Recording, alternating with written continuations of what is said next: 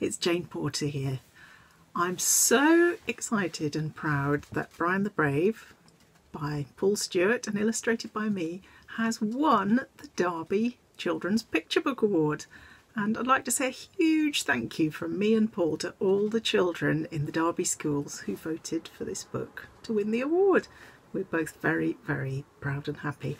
And it's particularly special for me because my grandparents lived in Derby in Littleover, and I used to go and visit them there very often when I was a little girl. So I've got very fond memories of Derby. What I'm going to do in this little film is show you a little bit about how I made the art for Brian the Brave. It's all made out of collage. So I cut and tore every single piece of paper, so every little feather, every blade of grass has all been cut out and glued down. It's quite a painstaking process, but I enjoy doing it, and I'm going to show you how to make your own collage sheep. So let's have a look at how. So I've got some of the actual artwork from the book here to show you. This is Brian, and when I first did Brian, he didn't have white wool. I decided to give him a coat made out of this old book, but we decided that was a bit confusing, so he got a different sort of coat later. This is it Cassidy or is it Lou? It's one of those two party sheep.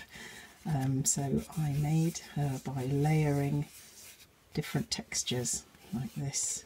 You can see, oh, it's Hamish. It's Hamish.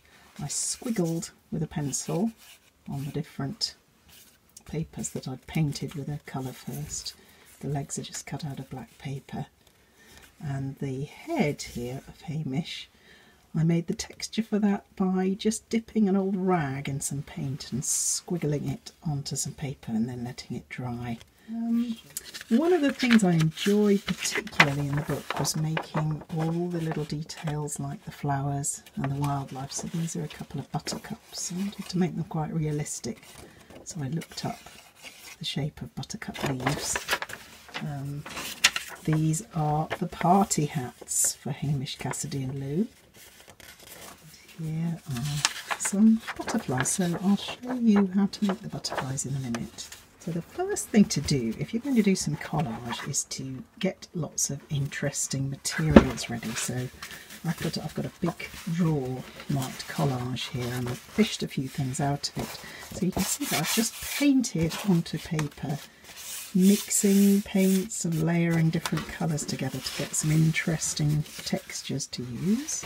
This one, I blobbed orange paint with a brush on top of the yellowy colour. Today I'm going to make a sheep that is going to be a black sheep, but I'm going to use this wax candle. You can see I've actually been burning it. I'm going to use that as a crayon to squiggle on some interesting patterns. A little bit of paint. I'm just using some black gouache paint, which is like a same as poster paint, as a water-based paint. Put plenty of water in with it. And then paint that over here. You can see that where I've squiggled, you're getting an interesting pattern coming up.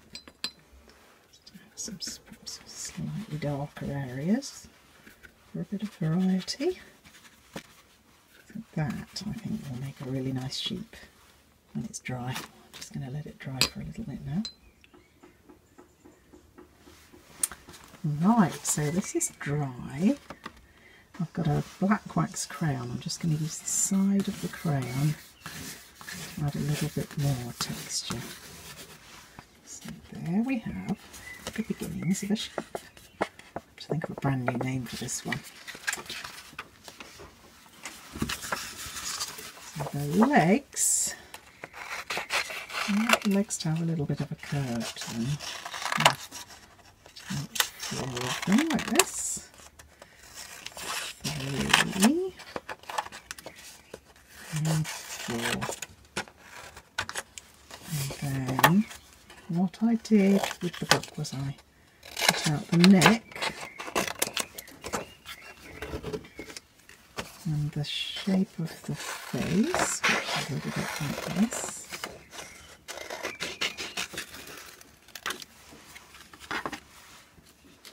And ears. Layer that up so I can cut two at the same time. I like to give these sheep quite long, expressive ears. I think it's because I actually really like rabbits. Maybe I want the sheep to be rabbits.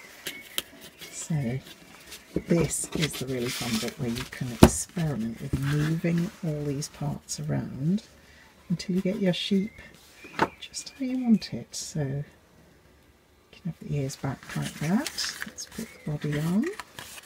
That way round. So if you want it to look as if your sheep is just standing in the field waiting for something to happen, like Brian at the start of the story, you can have the legs like that.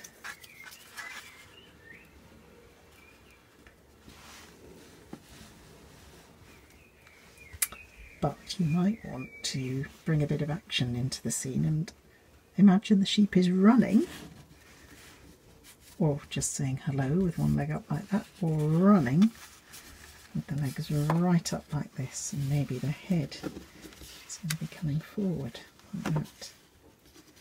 So you can see with collage you can try out all sorts of different things before you actually start sticking.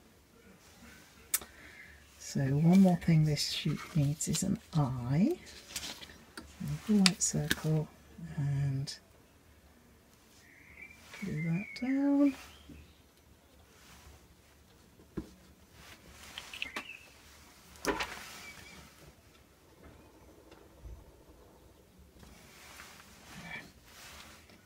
Maybe actually what I'm going to do is just make this sheep really smile by cutting a smiley mouth out there. There we are.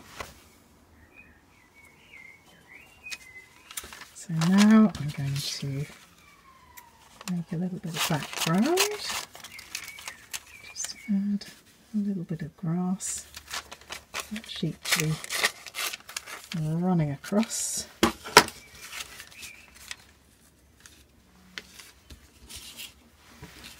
And let's make a flower. This would make a really nice sunflower.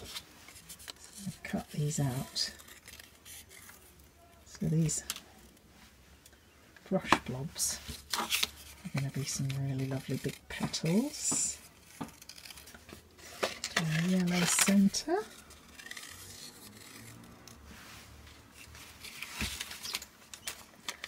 And a stalk.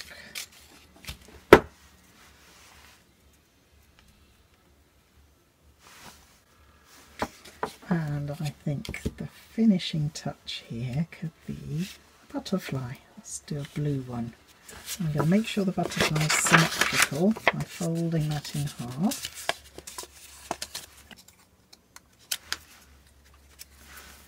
There's two wings, two more for the top.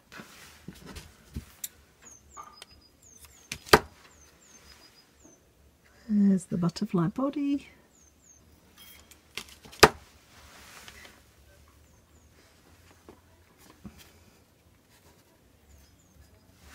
There we are, all ready to stick down. So why don't you have a look around the house, see what interesting papers you can find and try some collage of your own.